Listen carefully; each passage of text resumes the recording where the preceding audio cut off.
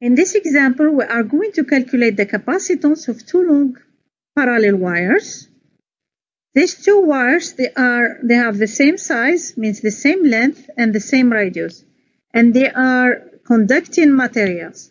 The charge will be plus Q on this wire, and this wire will have minus Q. The charge is lambda times the length of the wire, and lambda is the density is uniform. The definition of electric potential between point B and A, we call it VB minus VA, will be the integral from B to A E dl. So the displacement will be from B to A, means this is the displacement.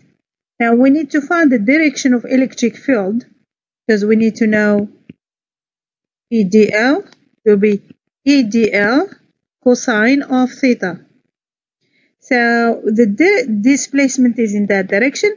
If I calculate the electric field at this point, I call it X. At this point, I call it X. So what do we have? We have E from the negative charge. It will be going in that direction because it's toward the negative charge. And the electric field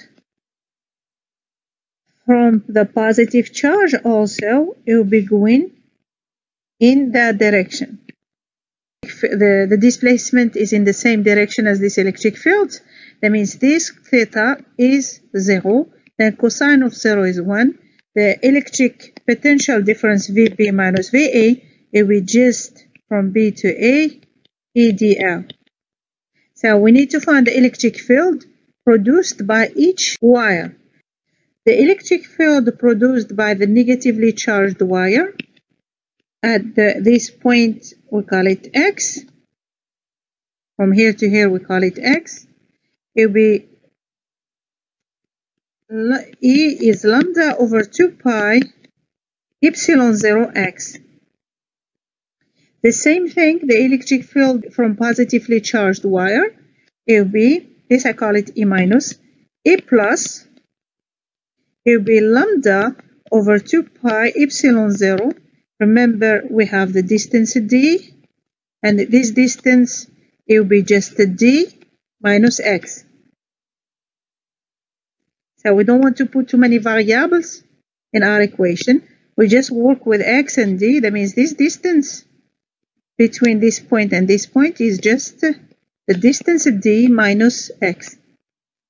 Now, all we need to do is to find the electric potential between these 2 points B and A. We said by definition VB minus VA will be the integral from B to A E dl. We said the displacement is in that direction, dl, and all the electric fields from the two wires will be facing also west. That means E dl will be just the integral from B to A E dl. This is VB minus VA. So we just replace electric field inside here and we continue. We say the electric potential difference between B and A will be just the integral from B to A of lambda over 2 pi epsilon 0 x plus lambda over 2 pi epsilon 0 factor of d minus x. And this times dx. We need to find the integrals. Remember, the charge is started from the surface of the cable, because the cable is conducting material, and the charge is on the charge. It will start at the surface. We say the radius is r, and the charge is at the surface. That means the integration will be from the surface r to this point, which is d minus r, lambda over 2 pi epsilon 0 x plus lambda over 2 pi epsilon 0 factor of d minus x. This times dx. Now the integral of this It will be just lambda over 2 pi epsilon 0, natural logarithm of x, and this x will be between d minus r and r. The same thing here will be lambda over 2 pi epsilon 0 outside. Remember, and I have a negative here, it will be negative natural logarithm of d minus x between d minus r and r. Okay, we said vb minus va is lambda over 2 pi epsilon 0 times natural logarithm of x between d minus r and r minus this term. It will be just lambda over 2 pi epsilon 0, and this will be just ln of d minus r over r. And here, same thing, it will be minus 1 over 2 pi epsilon 0 ln of, which is natural logarithm of d minus in x, this is x, it will be just the d minus r.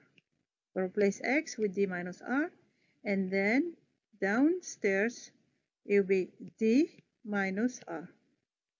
So d minus r will be just plus r over d minus r.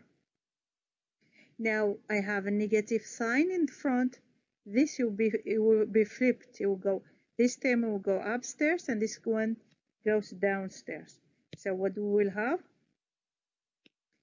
We keep this term like this. It will be lambda over 2 pi epsilon 0 natural logarithm of d minus r over r plus 1 over 2 pi epsilon 0. Remember, this is lambda. Lambda times natural logarithm. We say d minus r will be plus r, but we have negative here. It will be just the d minus r. We move it upstairs and we put plus here, and we bring this one downstairs. So we have in common lambda over 2 pi epsilon 0. We put them together, lambda over 2 pi epsilon 0, and then this and this one are identical, means we have two of them.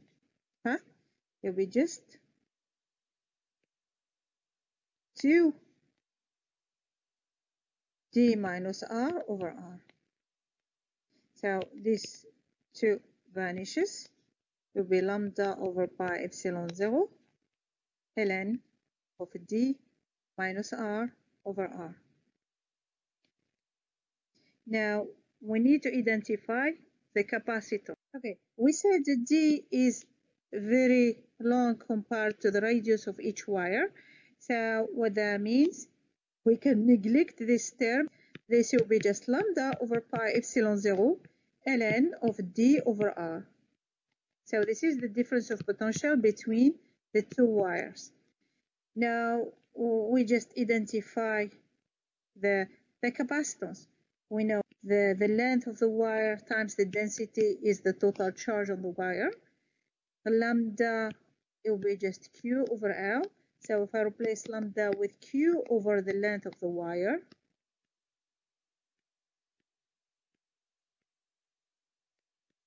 and I have this. Okay, so VB minus VA. Now what will be? We know difference of potential between the two wires times the capacitance by definition equals to the charge of the capacitor.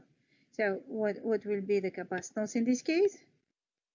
We identify this. What we mean by this, it will be the capacitance will be just pi, the length of the wire, times pi times epsilon 0 over natural logarithm of d over r. What do we see here? The capacitance depends only on the length and the distance between the two wires and the radius of each wire. Thank you.